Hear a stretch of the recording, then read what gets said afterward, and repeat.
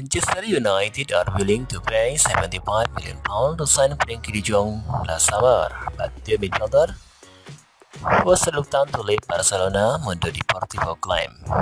The Red Devil had identified the Netherlands international as their priority midfield target last summer, and negotiations were held with the Blaugrana for several weeks. United eventually agreed a transfer fee, but De Jong refused to negotiate personal terms. As per Mundo Deportivo, the Red Devil accepted to pay around £75 million for the Dutchman, but could not convince him to join despite the chance to reunite with Erik ten Hag. Ten Hag was focused on staying De Jong last summer, but the transfer failed to naturalize. As a result, United turned their attention to Casemiro in August. This was probably a blessing in disguise, as the Belgian has played a big role over the course of the season. The former Real Madrid man has 5 goals and 6 assists for United this campaign. He has also been brilliant in his own half with several tackles and 12 won.